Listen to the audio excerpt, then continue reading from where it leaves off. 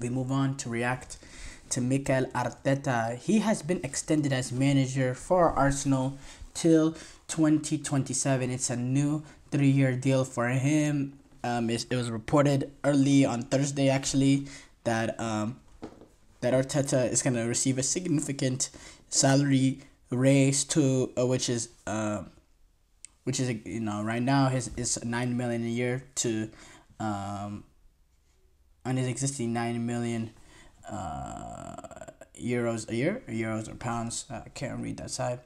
And then, but yeah, Arteta's contract was actually due to expire this next summer. Uh, but uh, but now with the extension happening, Arteta in a statement saying, "I feel extremely proud, very excited, and I'm looking forward to what is coming next. I'm proud to be where I am and have the relationship that I have with everyone at the club. I am extremely lucky to work every single day with good people and the ambition we have here.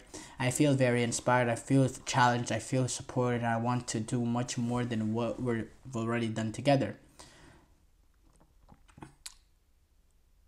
Together with the players and everyone at the club, we are looking forward to the coming years with our supporters.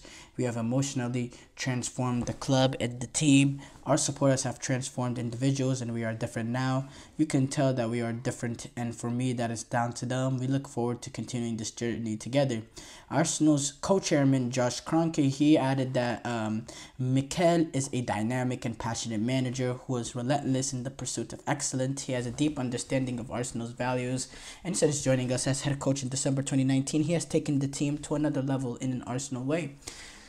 Like Mikel Arteta has, had a great recent years at Arsenal, being able to transform this team into an elite team in Europe that can compete for the Premier League over these past few seasons, and the steady progression that these players have made, this young core has made with Bukayo Saka, Martinelli, the progression that he's made with this core of players, and then he's been able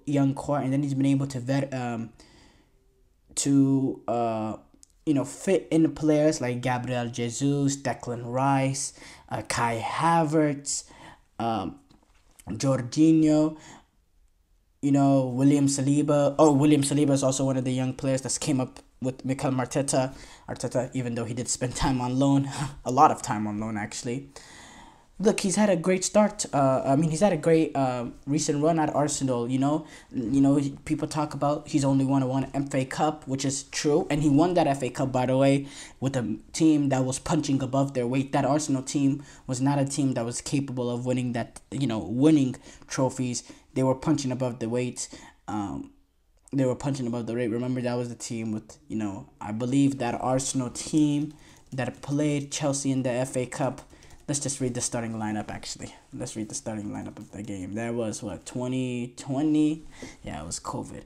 Aubameyang did score 2 goals that game, I remember. You had Emilio Martinez playing in goal, because you remember the incident with Mope injuring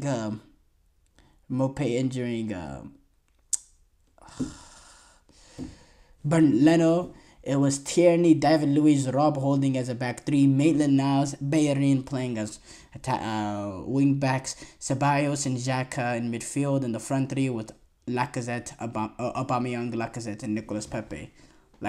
Let's be for real. And the players that he had on the bench was Socrates Papadopoulos, Eddie Nketiah, Said Kolasinac, Lucas Torreira, Reece Nelson, Joe Willock, Matthew Macy, Matt Smith, and a young Bukayo Saka who actually didn't play a single minute in the final. Let's be 100% objective here and call it what it is.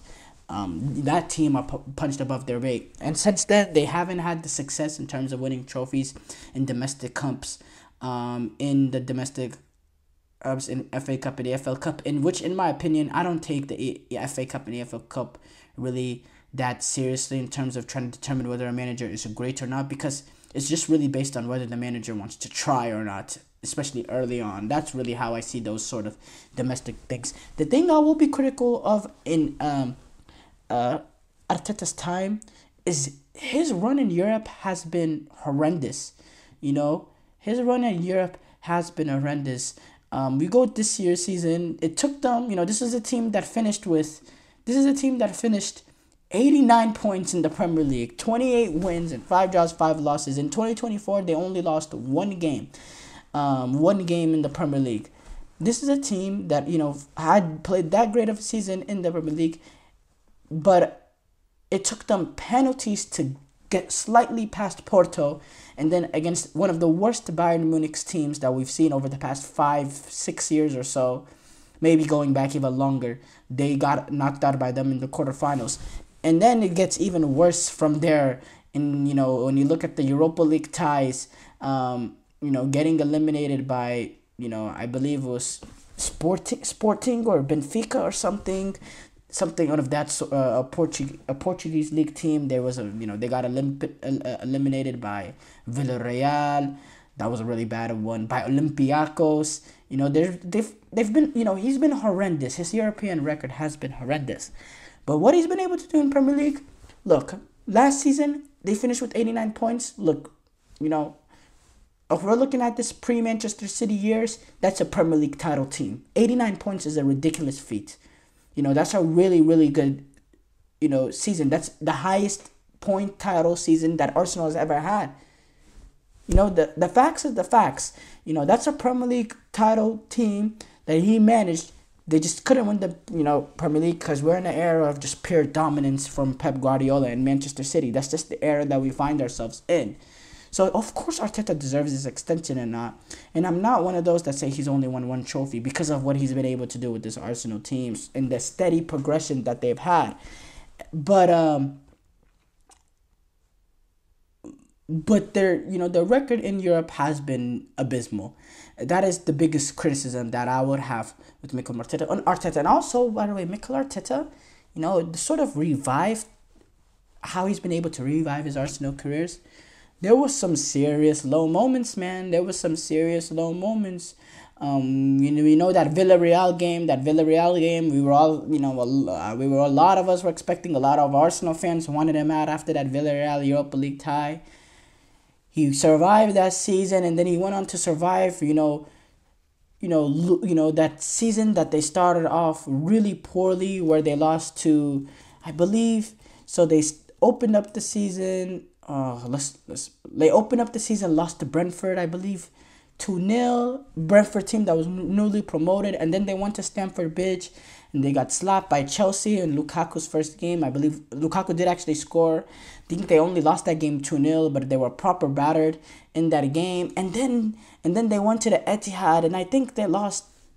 I think that game got bad. Yeah, they lost 5-0. That was the game that Xhaka got sent off. 35th minute, they lost 5-0 in that game. And, I'm really surprised. And they got dominated in that game. They had City had 25 shots to 1 for Arsenal. 10 shots on target for City for none. Arsenal had 19% possession in that game. 19. I was thinking, wow, the Arteta is done beyond done here. Somehow he managed to survive that. And I believe that campaign actually was the first campaign that we saw some good signs. Later on that season, we saw some good signs from Arsenal in that season. I think that was that was not that season actually. Was it that season? Let me pull it up. That happened August, so that was the 2021-2022 season. Yeah, that was the season that we started seeing a little bit good sign. They had that really, really bad run, and then I believe later on they had that poor performance as well. The Demarai Gray game at Everton, in which the pressure started mount even more, and somehow we survived that. And then they showed us some signs. And I would have to say, in my opinion, the table turning in terms of Mikel Arteta and his managerial sort of career at Arsenal was that game at the Emirates that they played. City took on Arsenal. That game at the at the Emirates Stadium. It took a late goal from Rodri to win the game. For City, actually, Arsenal, they ended up taking the lead early through Bukayo Saka in the 31st minute. Riyad Mahrez, and then they dominated that first half. They played some really, really good football. They created a lot of numerous opportunities. They played really appealing football against Manchester City, and it was the first time we saw Manchester City really get outplayed. And Manchester City struggled to play out, and they were suffocating, especially in that first 55 minutes or so. Then Arsenal conceded a penalty. Mahrez lashes it home in the 57th minute. And then it was a very controversial sort of red card from Magalhaes, which allows City to finally regain some control. They eventually start controlling the game a little bit more, and then they get that late win through Rodri. Rodri gets the winner in the 93rd minute. But if I came out of that game saying, wow, Arsenal are actually a good team, and I never saw a team do that to Manchester City. And that, in my opinion, was probably the turning moment in Mikel Arteta's reign as Arsenal manager. And yeah, that was a really, really fun game, actually. That was a game that was actually played in my time, local 6:30.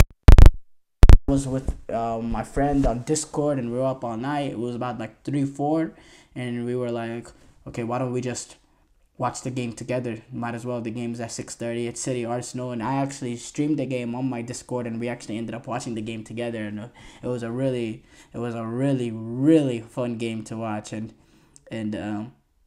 yeah, in my opinion, that was the turning point for Mikel Arteta at City. And yeah, and then now there is the injuries that he has to face currently. Wow, we discuss about Arteta. We didn't even get to, a lot of injuries that he's having to face with Martin Odegaard. We know that Mikel Merino, who just came in, he suffered a shoulder injury.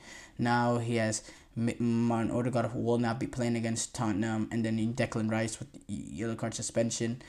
This probably will lead Kai Havertz dropping in more of an 8 role, and then Gabriel Jesus coming in. So I'm very interested to see how Mikel Arteta tries to be tactically flexible with Arsenal, with the issues that they're facing, and if they're able to maintain their Premier League title push, despite because they've already dropped points, and despite what they've suffered recently.